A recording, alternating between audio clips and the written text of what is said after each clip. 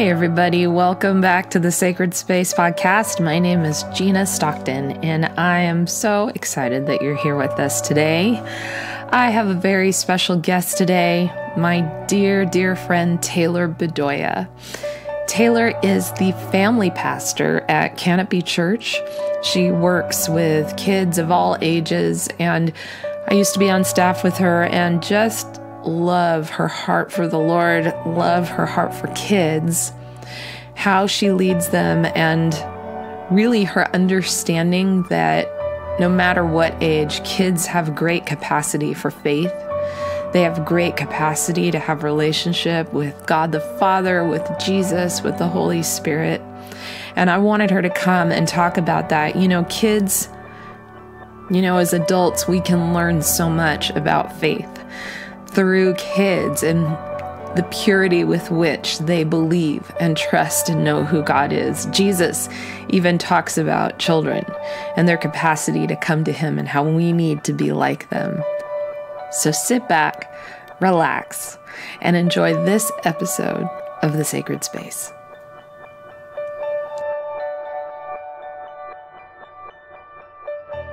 Hey, Taylor. Hey. This is how everyone starts. I say awkwardly, I say hi. Hi. And somebody says awkwardly hi back, and then we laugh at how awkward it is. I don't feel awkward at all. Not at all. Neither do I. I love it. Oh my gosh. Thanks for being here, friend. Oh my gosh. You are my friend. Thanks for having me. So yeah, we were on staff together at a church, and you and your sister and your brother-in-law and your parents are all people that I love and adore and got a chance to pour into quite a bit too, and see God kind of grow and ignite and bloom some really powerful things. So you're one of my favorite people, and I love you. Oh my gosh. I don't get to hang out with you enough, but I know. I'm super grateful that you're here. Thank you. And I really wanted to... Well, I've always said, since I met you and Kelsey, and I've told this to you, I feel like a broken record, and I said this in the interview with your parents, that the two of you, pretty quickly, it was just so apparent that you are deep wells, that you just have a hunger and a heart for Jesus that is really sweet and pure, and I would even say rare. And I'm not trying to put you on a pedestal at all. I'm just saying it's really awesome to see both of you in your pursuit and your hunger for what Jesus is saying, what He's doing, what He's speaking, your hunger to grow, to learn, to lean into the things that you don't know yet. And so it was such a joy to get to know you and to be able to partner with you in ministry. And one of the things that I love about you is your heart for children. But not just your heart for children, your desire and understanding that no matter how young, a child can have a deep, intimate relationship with Jesus.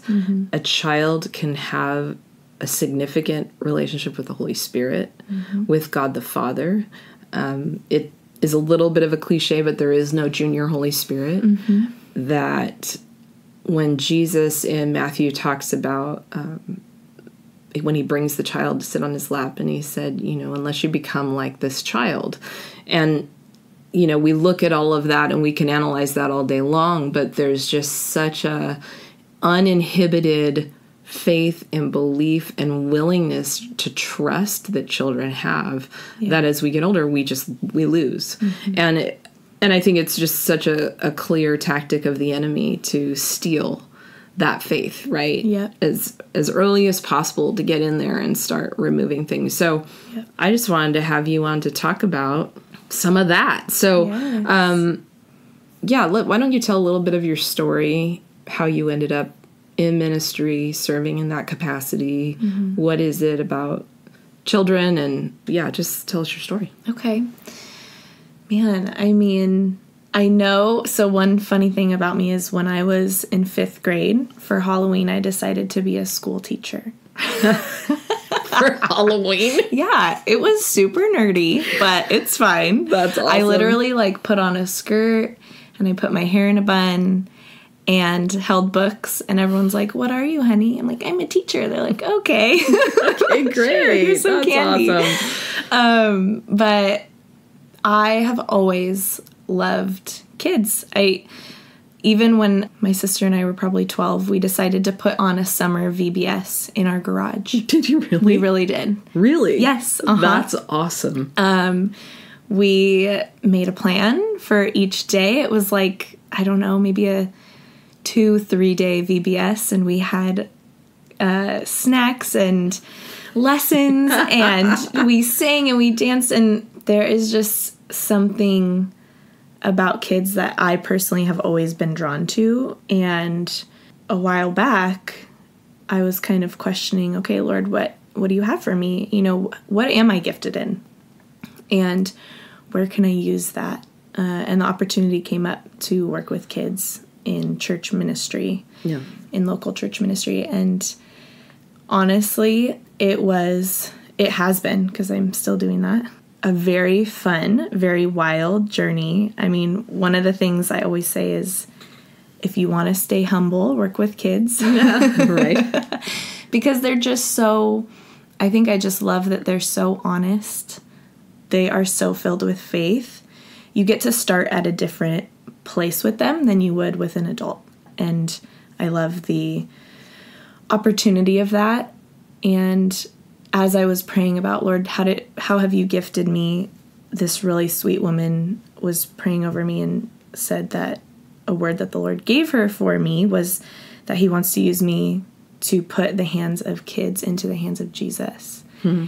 And I can tell, like, when I'm with children and when I am sharing God's love with them, that's what's happening, and that is something that I was created to do. So yeah, I think that's the journey kind of started just asking Jesus, what do you have for me? And he gave me an opportunity. So that's awesome. Mm-hmm. One of the things that I so appreciate about you in that, because we got a chance to work together on like big VBSs with like hundreds and hundreds of children and all the bells and whistles and the costumes and the crazy stories and themes and all that. But you have really fought for the depth. You mm-hmm. fought for, we need to believe the kids can understand mm-hmm. because they can. Mm-hmm. And you've always approached children's ministry not from a condescending, and please hear this, everyone who's listening, I'm not accusing or judging children's ministry, mm-hmm. but I think it's easy for us to kind of get into this routine of it's really kind of childcare and we're going to talk about God, but they're kids, so they're not really going to understand very much. And I'm not mm-hmm. saying we go into Leviticus and start unpacking the law, but believing that children actually can grasp more spiritual things than we give them credit for. And so what I so appreciated about watching you as a children's pastor, as a shepherd of these little hearts and souls and minds, mm-hmm. was that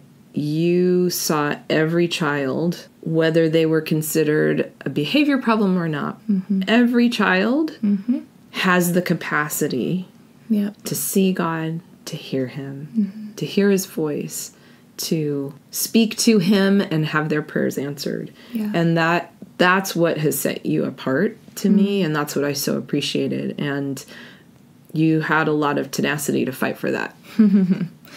Well, yeah, I mean, I think a lot of it did stem from my own experience with Jesus. Yeah. You know, like in that season, right when I got married and then kind of in those following 5 years, my eyes were so opened to who Jesus is and that he actually is near. He's present. He's with me. He's for me. Yeah. He wants to speak with me. He wants to have a relationship with me. And I just felt like, I don't think it's anyone's fault, because I think every kid has their own journey. And at the end of the day, it's by the power of the Holy Spirit, that we come to know Jesus. But I think looking back at my journey when I was younger in church, it was a lot of, just hearing how to act. And basically it was just so black and white that it was, you either look like this and act like this, or you are not. That's good. And as a kid, I didn't know how to process that. Yeah. Because then what happens is God becomes a lot less near in a story like that. And he becomes a lot more about my actions for him. Yeah. When, oh my gosh, when you hear the true gospel and when you come near to Jesus, you find, wow, this isn't where the story starts. Yeah. It doesn't start with my actions. It doesn't start with my behavior. Good. It starts with who God is and what he's done for me before I even had to do anything. Yeah. And so when we work together, and honestly, God used you so much in my life because there was still this hunger and this like, I know I'm still struggling with that mindset, and I want more. And I'm seeing God move powerfully. God, do you want to do that in me too? You know? And when honestly, it just took the faith to step forward and say, God, do you love me? Yeah. And he showed up. I mean, he does. He does. Yeah. And what I started realizing is that before I do anything for God, I am so deeply loved by him. Yeah, that's good. And that is transforming and changing. And it actually creates in me the desire to want to know him more and also be a part of his good kingdom. Like, he's such a good king. And so I think as I was hearing his voice and experiencing healing, I had a really tough journey in the beginning of marriage and I needed more healing. And it just wasn't like the things that people were trying to throw at me. It's like, read a book. And I'm like, still not healed, do this, just like sit in your room and just pray, like pray these types of prayers. And it was very like, it wasn't 3-dimensional, it was very 2-dimensional where it's like, okay, God, please do this for me. But there was no relationship behind it. There was no like ability to just totally let loose and not be okay. Yeah.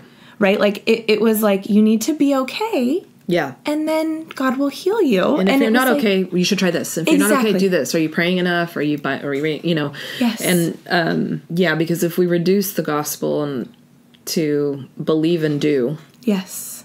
We're going to come into the end of ourselves, right? Right. And then that leaves room for the enemy to come in with accusation, the enemy to come in with shame, the enemy to come in with, we'll see all of them.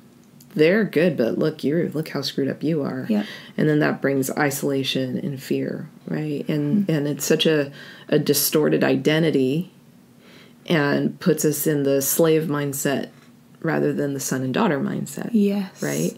Which it's really interesting. And one of the things that struck me, I think I was having a conversation maybe with Justin on one of the first podcasts where we were talking about the prodigal son. And, when he comes back and he says, well, let me just work in the kitchen. I'll just go and I'll just be a servant like that. Yes. Because to him, that was the only way he could handle himself coming back to the Father. Was like, if I'm a servant, then I can maybe exist. But the Father ran, met him, kissed him, and put his robe on him and his ring on him. And I've wondered, too, like, how did the Son even receive that? Gosh. How humbling would that be? Yeah. Like, did he get to take a bath first, or was he ushered straight to the table, sitting right next to his Father, with knowing that he doesn't deserve it? And depending on where you're at, that's either humbling and overwhelming, or it's humiliating and shameful, right? You know what I mean? Right. And it's all on your perspective and your identity. And it's easy for us to get into a Pharisee mindset, which keeps us in the place of slave, keeps us in the place of believe and do, and do better. Yeah, do better and do more. Yeah. That's awesome. That's really powerful. Yeah. Well, so I think experiencing all of that and really, truly, for the first time in my life, like getting to know my God and my Father and my friend in Jesus, knowing him and it was like my eyes were just opened and I was like, I want this for everybody. Yeah. You know, like I don't want kids growing up with this mindset that God is far away and he's angry at them. Yeah. And they need to just work really hard to act like this. Yeah. And so what started happening is I feel like the Lord grew in me kind of a vision of going, oh, wait, I see, Lord, like you've already given me this love for kids. Yeah. You know, now I've experienced you and I'm getting to know you. You want me to put those things together. Yes. You want me to help kids know you. And I have to say, you know, I told you this, but I'm in major process mode and just asking God a lot of questions about how to do this well. I know there's not one way. Yeah. But I know there is a way that he has for me specifically to pour into his kids. And one of the things that he's been showing me is we start at a funny place with kids. And so often as adults, you can't take anyone somewhere you haven't been. Yeah. And so I think what I'm noticing is it's not, because I used to have like anger towards the church, but I'm realizing like, oh, they just didn't know. Yeah. They just didn't know. And what happens with adults is, especially when we get kids in a room, we want to control. Yeah. And we want to see output. Yeah. And we want to see fruit that makes sense to us. Yes. And we want to see behavior that makes it look like this, which makes us feel better. Yes. Right? And so I'm just laughing as I'm realizing all of this. Like, so much of what we do in children's ministry is actually to make us feel better. Yeah. But it's not working. Yeah. It's not working. And churches know that. It's not like there's a lot of churches around the world right now that are recognizing, oh, something's off, because when kids graduate from high school, they don't want to go be a part of the body. They don't want anything to do with Jesus. So why is that? You know, there's something that isn't working. And what I'm noticing right now, at least in my process, is especially with younger kids, sometimes we start with like the Old Testament and these stories that you can't get into without knowing Jesus. And it's the mythological stories too. It's like Jonah and the whale, David and Goliath, and they're not much different than cartoons on Sunday morning because they're so beyond, rather than coming back and starting with, there's a God who knows you and sees you. Yes. And knows your name. Yes. And he loves you. Yep. Right? Yep. And so a couple of things that you said that I want to stop really quick, I don't want to go past them, is you said when you realize that your love for kids and then this awareness of Jesus' love for you and what he's done for you, when now all of a sudden it's like those met. Yeah. Then it was like, this is what I'm made to do. Yeah. And I think that's just a really significant thing that I would love everyone who's listening to hear, whether it's not just ministry as we deem ministry, like I want to be a pastor or children's, but what is it that God knit you together for, that you're passionate about, that you're gifted for? Marry that with what he's speaking to you as his son and his daughter. Yeah. How do those meet? And there you're going to find your purpose, right? Yeah. There you're going to find the way that you can transform. You can bring the kingdom here on earth, in that place that you were planted. Because I think we often look at what other people are doing and go, oh, well, they're being effective for Jesus, or they're a pastor, or God's called them to do something really significant. I'm just a stay-at-home mom. I've got nothing to offer, or I'm just working here, or this isn't really kingdom. But that's such a lie. Yes. But to be able to be in that place where we take everything that God made us to be and all of the gifts, spiritual and practical, all of the talent, that place of intersection with our faith and with our receiving who God is and who he says we are, that's where power happens. Totally. That's where dependence happens. That's where being in his easy yoke happens, because it's an invitation, right? Yeah. It's never on you to reveal the kingdom to everyone and their grandmother. It's an invitation for you to come alongside what Jesus is already doing, be who you are, and believe in who he's saying these kids are. And not just the kids, the parents, because your ministry was as much to the parents and really shepherding and pastoring them in the process, right? So your ministry isn't just to kids, and that's just where the beginning of it is. That's where the kind of the germination and that's where the seeds are planted, but it's so much more than that. I want to talk about it was interesting because in our time together, I remember the specific season where you were in this place of hunger and wanting, just how do we lead the kids to access them here? And probably the word is empower. How do I empower the kids? Yeah.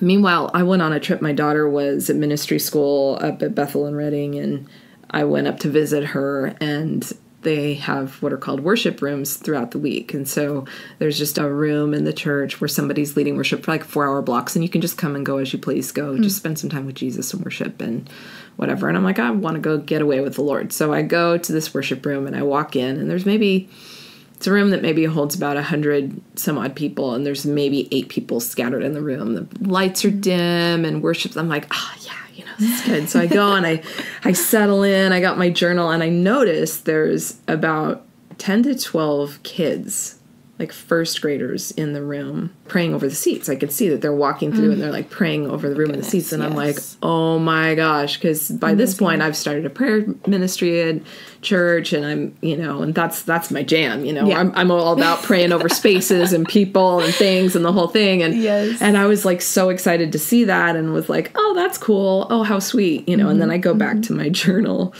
And before I know it, this little girl comes up to me and says, hi, what's your name? Oh, yes. And I'm like, yes. Hi, I'm Gina. And she's like, I don't even remember her name. I'm Susie, can I pray for you? And I'm like, sure. And so she's doing the whole prayer model. She's like, is it okay if I lay my hands on you? I'm like, yes. So she puts her hand on my shoulder and starts praying for me. And I couldn't even hear everything she was saying because worship was happening in the room, but I was a wreck. Oh, I was like, yes. But halfway through her prayer, I started feeling all these other little hands on me. And probably 3 or 4 other little kids came over and all placed their hands on me and were praying. And then she opens her eyes and she gives me a hug, and then she bounces off. And I'm like, she's like, that was normal. Yay. Yeah. Go Jesus. Like, exactly. That's the thing. It's like, I teach prayer training, and so many of the people that come in are like, I don't even pray for dinner because I'm scared, and I don't know what to say, and your prayers are so eloquent, and they're so bound by so much fear and so much, like, again, I have to do it a certain way. Well, you pray because you hear and you got all the fancy words, but these kids, there's just a purity of, oh my gosh, can I pray for you because Jesus is really, he's awesome, and can I pray for you because if I do, then he's gonna do something. Like, that's because he's so good. Like, it's the purity and the simplicity of that, right? So I'm a mess, like sitting there writing in my journal, like, what just happened? And probably 5 minutes later, another girl comes over. Oh my gosh. Hi. Like, hi. And she's like, can I pray for you too? Okay. But she's looking at me and she just keeps her eyes open and prays. And then she stops and she looks at me and she's like, you're like a plant. And right now you're growing and you're growing. And then she like gets super serious and makes eye contact with me, and she points in my face and she said, but don't listen to what anyone else is saying because you're growing into something beautiful to God.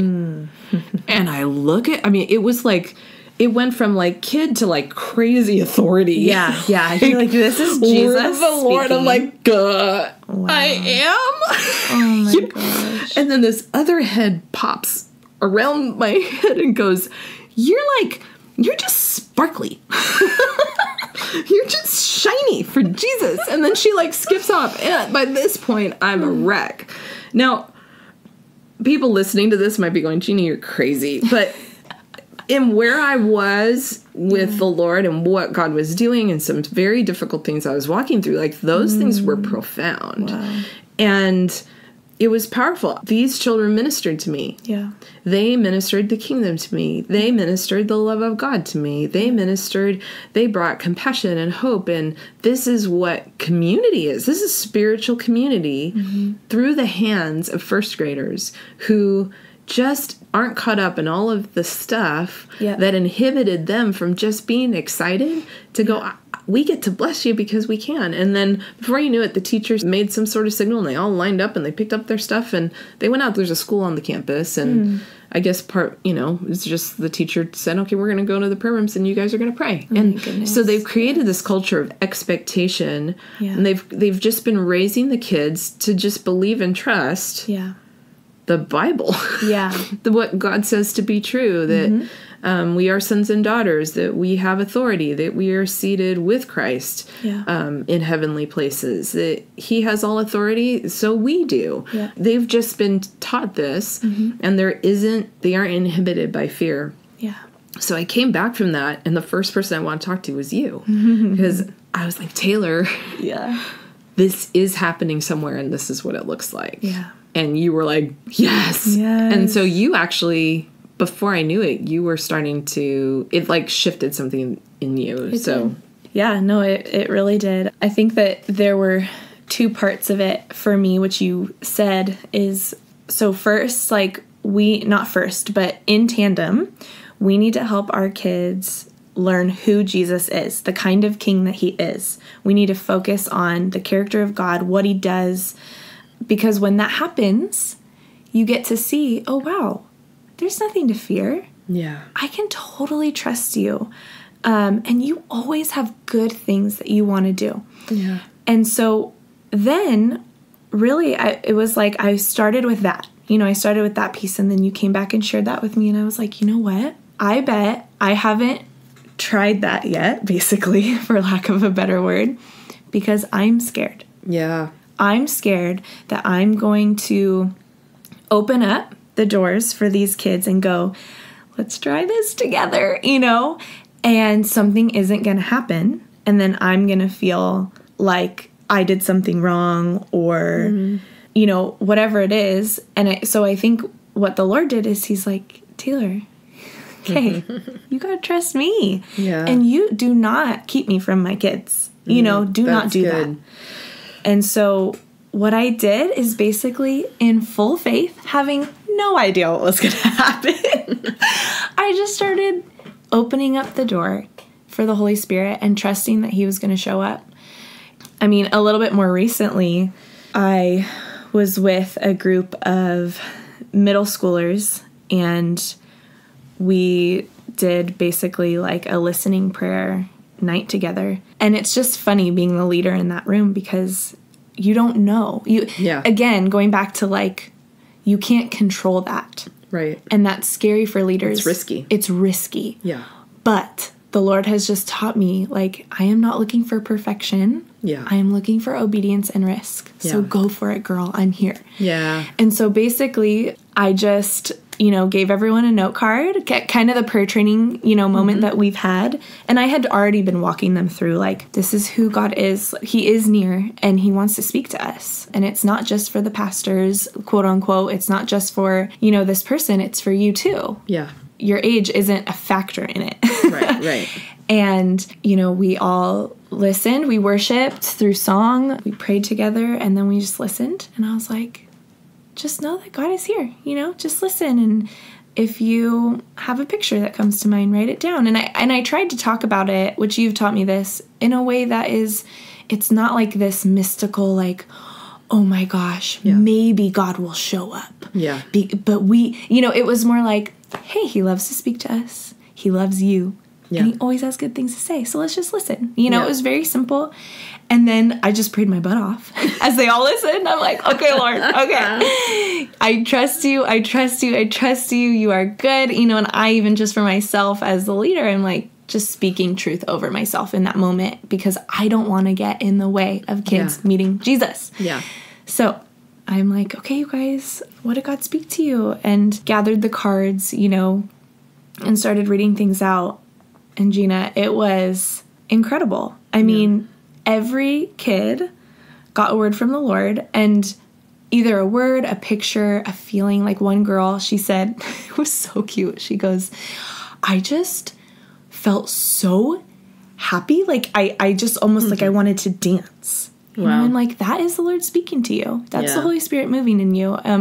Another girl, you know, got this really in-depth, detailed picture, and it really touched another kiddo's life. And then what happens is they start to see, wow, like, God wants to speak to me and he wants to use me to impact other people. Like I do, like you were saying earlier, I have a purpose. I get to partner with Jesus. How fun is that? I heard someone say one time, let kids play with Jesus. Let them play. It's fun. That's and good. So anyways, that was really impactful for those kids. And I saw a shift in them of expectancy, you know, just like, oh, okay, like, this, my mindset's a little different now, you know, and I just felt like I saw them approaching the Lord differently, you know, with more expectation. So it was really cool. Well, and going back to what you said, you know, you can't really lead people where you haven't been, right? So it's such a lesson for us too, if we want that for our kids, to really be honest with whether or not we're willing to receive it for ourselves. Right? Am I willing to believe that he loves me? Am I willing to believe that he has good things for me? Am I willing to believe that he's here, that he's speaking, that he's moving? And am I willing to risk the mess? Yes.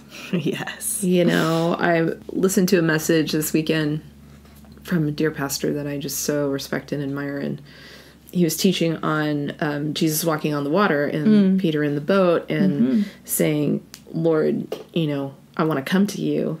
And the way he was teaching it was like, Peter was just, there's no place I want to be but where you are. So that is worth the risk.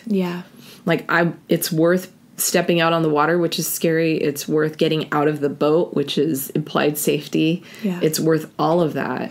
And I felt like even in that message to me, I felt like the Lord was, it's time to get out of the boat, Gina. It's time to get out of the boat. Like, are you willing to get out of the boat? Let's get out of the boat. And this life with Jesus is a process, right? We're always, God's just in his loving kindness going to take us deeper and farther, right? And we're going to discover and receive more, and we're going to step into a new level of freedom and authority. And then there's going to come a point where he's going, okay, I got more. You ready? Let's go. You know, are you willing to risk even more? And that, you know, I say I feel like a broken record, but he meets us at that yes. And how powerful it is if we can teach kids that that's not a scary place, that he can meet them at that yes too. And to build their confidence and their discernment and their freedom. And then the ministry that's really happening to the families of those kids as they grow. Yes. Well, and that's actually what I realized is that, okay, whoa, we all are having this encounter with Jesus. This is not a one and done. And Jesus doesn't want us, I've been processing this lately, doesn't want us to be reliant on the way he did it, the way he spoke to us. And so now it is a journey, right? It is a process. It is, okay, parents, you know, and with this specific group, I mean, the parents are just, they're already experiencing that with Jesus. And so they got to walk with their kids in that, which is so good, and the hope, you know. But I did notice that, okay, Jesus will, you know, he's going to meet you in your yes, and he wants to be with you. But now, kids, like, don't forget, this is a journey. This isn't the end. Because I do feel like that's the one, if they're not led well, that's the one dangerous part is I did notice a couple of the kids saying, as we were growing, as we were journeying together, you know, and having other moments like that, it would be like, well, why did she get a word and I didn't this time? Right? And then there became this, like, I think it was less jealousy, more confusion and fear and like, wait a minute, but you did this, so why aren't you doing that again? And I think that that's why it's so important to walk with kids in their relationship with Jesus, because he is not a genie. You know, well, that's discipleship, right? And that needs to be lifelong. Right? And the same challenges can be met in even discernment, because like the parable of the wheat and the tares, when God is growing something, the enemy is going to come right behind and sow seeds too. And so they will grow together. And oftentimes we, in our fear or control, as soon as we see something that is not good, that is not lovely, that is not pure, that is not patient, all those things, we start to chop down everything. Right. So how do we be the kind of leaders that can steward that crop well, that can not be threatened when the enemy, just deal with it. Nehemiah is an incredible book on spiritual opposition and how to be so confident in your calling, and then when the opposition comes, not to freak out and run, hightail it out of there, but to, how do you stand, where you're called to stand? How do you not get intimidated by the enemy? How do you go, and then lead kids in that discernment, in that it's okay. But it's not just kids. Like we all need to learn how to have grace for ourselves, how to have grace for others, how to not react, but respond, and know that it's okay if we don't get it right, because God is a redeemer. Yes. Look at Peter's journey. Oh my gosh. And Jesus' leadership and his love and patience and care for his disciples, and, he would say, "Get behind me, Satan," but then he would, come up and restore the ear that was lopped off. You know what I mean? Like, it's just that, that love, and then that restoration and how that turns us into the kind of leaders that we need to be is really powerful. I remember after I came back and you started implementing just praying for each other, like helping the kid. We're not just going to pray at the end of the service, but we're going to start to pray for one another. What does that look like? And I remember a particular time you brought up a kid to demonstrate, I'm going to pray for this child. And you prayed for him, and the Holy Spirit revealed some stuff, and you prayed specific things. He's like, "Oh, Miss Taylor, how did you know?" Right, That's right. And then you paired people up. Yes. But there was an odd kid that didn't have a kid, and so you paired her with an adult. That's right. And that girl ended up basically prophesying and how to work. Like, she prayed over this adult, and the adult was wrecked because she didn't share anything. And this little 9-year-old, totally read her mail and my God, prayed into this thing. That's right. There was just, there's something really cool and profound about us not being scared of the mess. Yeah. And not thinking it's about us. Yeah. Because really, that little girl, that story is it's so funny because it's not like I was standing right next to her going, I don't know. What I did is I shared who Jesus is, and then I opened up the door for an opportunity. Yeah. And guess what? The Holy Spirit met that little girl there. Yes. It wasn't about me. Yeah. And it's just so cool and so good for us to remember, it's not, we have an important role to play, but let the Holy Spirit do his work, Yes, and amen. Let him do it. He will do it, He will. And it doesn't, and don't, another piece of control or another piece of fear is laying our expectations of what we think that should look like even. Oh my gosh, yes. We say, "Lord, have your way," and then when he has his way and it doesn't look like the way we think it should look like, then we're disappointed, or we're trying to manipulate it back to what we think it should be. Yeah. Right? Yep. Dude. I actually have a story with that. Yeah. Well, share it. It's so funny because I feel like this is actually a very, I don't know, maybe just in my story, but I see it a lot in children's ministry, like we talked about. The expectation of what it should look like. And people just come in, thinking that they know what a moment needs to look like, or whether or not God did something. It's like, oh yeah, he did something, or no, oh no, he didn't. And I'm like, oh boy, that's super dangerous. But just a little bit ago, I was teaching, and the group was rough. I mean, they were just not listening. They were a little crazy and rowdy, which for me, I know, especially in my experience, you will most likely never have a room of kids who just stay quiet for you, no matter how engaging you are. Yeah. And it's just so funny how people like want that or feel like that's what it has to look like for a kid to receive. Oh, dude, I've made the biggest mistake once. What?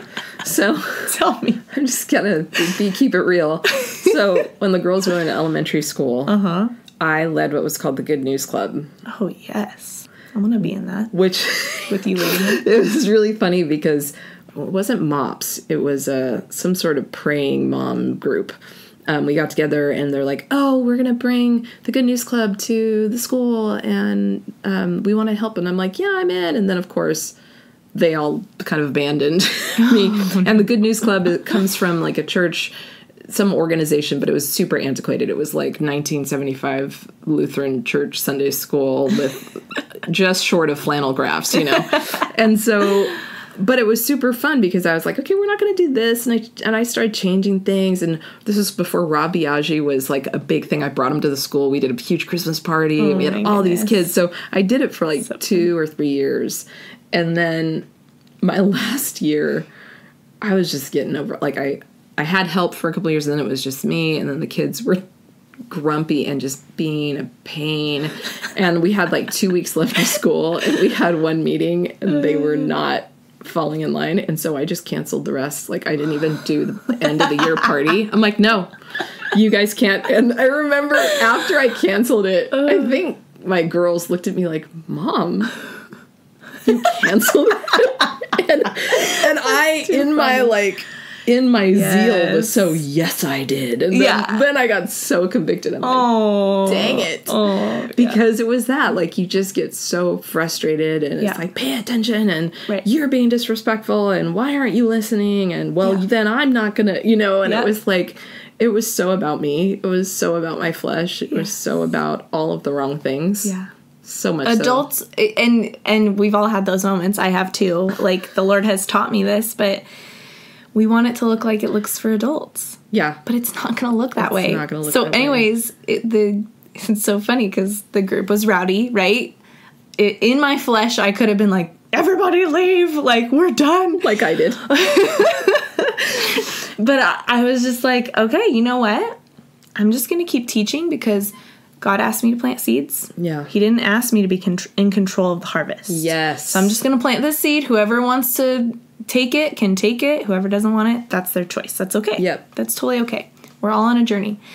And there was one specific kid who was just, like, super disrespectful and, like, not really having any of it. And you could tell was almost, it seemed, right, like he's rebelling against what I'm teaching. Right. Yeah. And I sent them out to do this activity where they drew on a piece of paper or wrote down, you know, what they need from Jesus right now.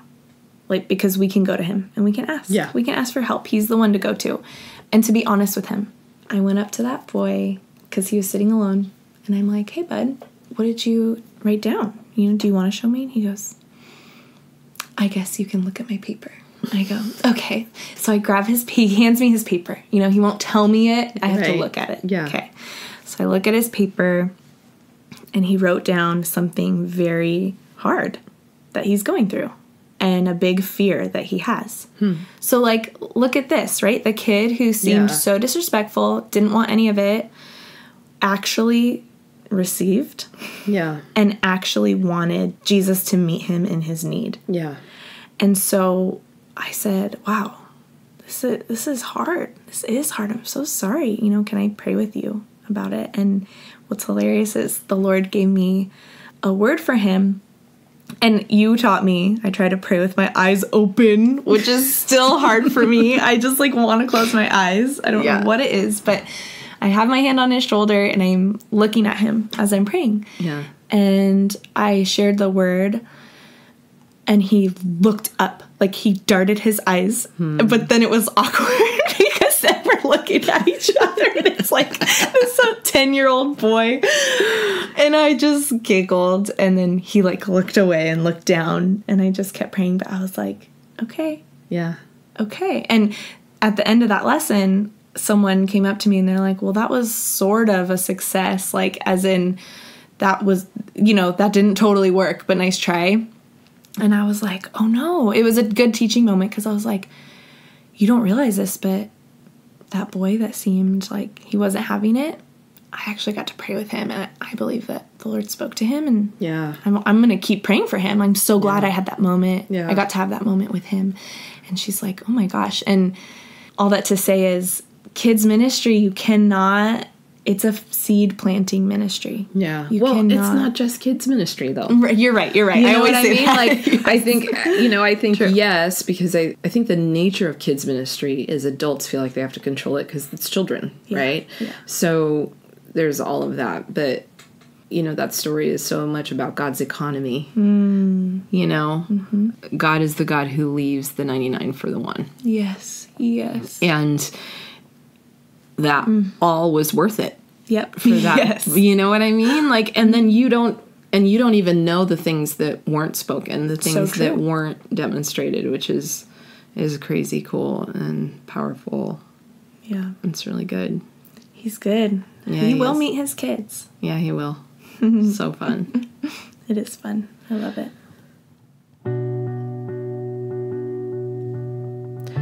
There's a couple of things I want to come back to for you to just take to Jesus and ponder.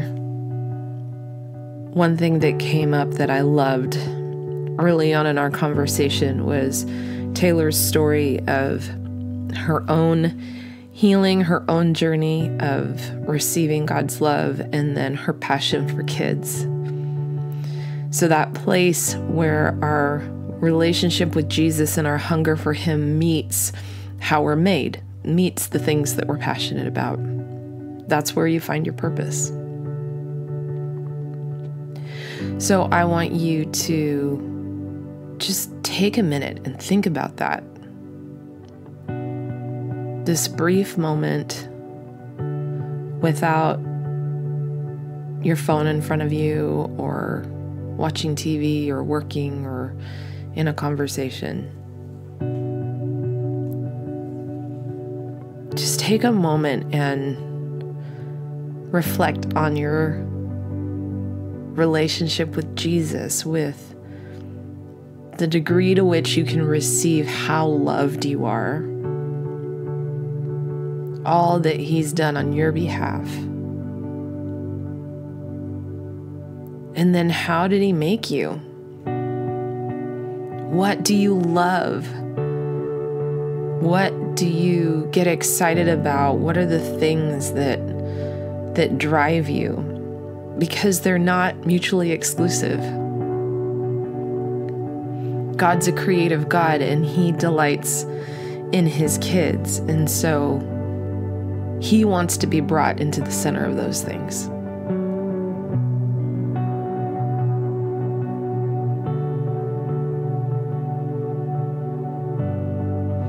Maybe, like Taylor, you know what that is. You have that vision, you have that dream, you have that hope, but you're not sure you want to step out of the boat because you're scared. What if God doesn't show up? What if I embarrass myself? What if I look like a fool? Like Peter in the boat, maybe the water can be intimidating. But do you want him more than you're worried about failure?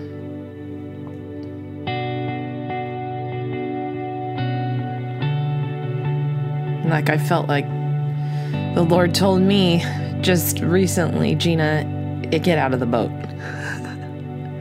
That boat represents safety. It represents the things that are comfortable.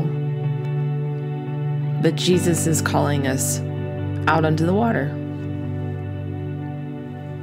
So in what ways is he calling you?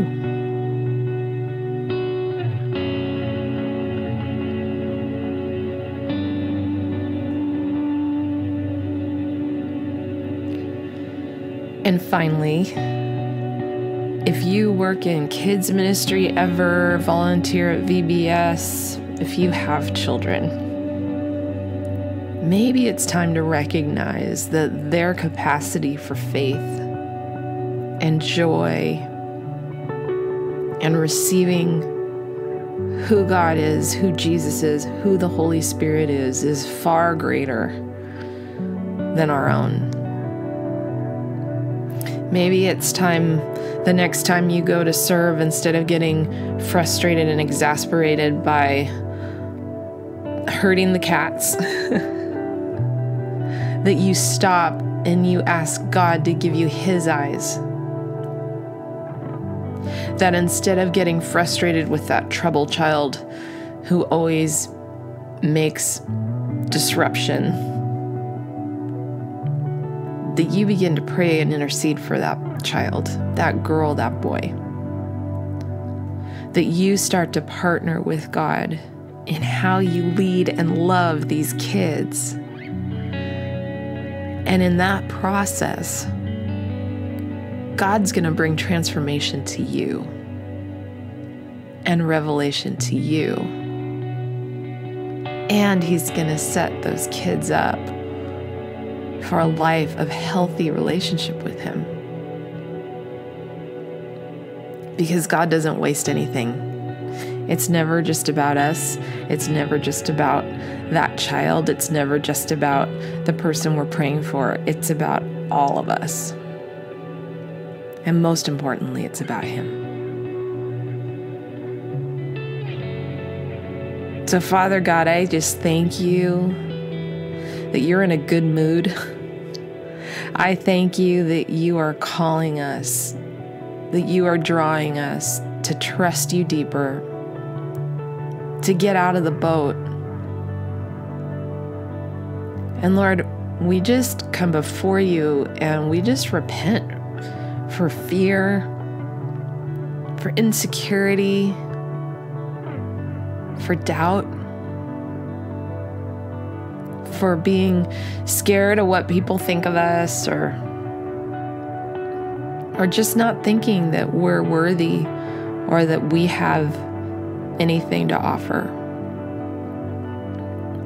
Holy Spirit, would You come and would You minister and speak to Your kids?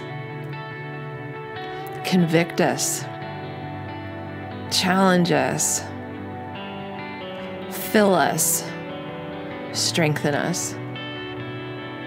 And we ask all this in Your name. Amen. I hope you enjoyed this episode of the Sacred Space Podcast. I'm so grateful for Taylor and her willingness to take the time and her heart for God. If you want to know more information about Canopy.Church, you can visit them at Canopy.Church.net. Sacred Space is supported by Stockton Ministries, a nonprofit organization. If you would like to donate to help support the production of this podcast or the upcoming Dwell Project and other projects that we have in the works, you can go to the episode notes below and click the link, or you can go to my website, ginastockton.com, and click the donate button in the far right corner. You can also subscribe to my email list. I don't send out that many emails, but if you want to know when things are coming and new projects are released, you would get an email that gives you information on those. So you can do that in the episode notes, click the link, or again, go to my website, ginastockton.com. I would also love to hear from you, hear what God's doing in and through you, and just hear how God is ministering to you through this podcast. As always, if you haven't already, subscribe to this on iTunes, and please, please, please consider rating and reviewing us, because the more rates and reviews we get, the more findable we are on iTunes. I hope you have an amazing day and an amazing week. God bless you.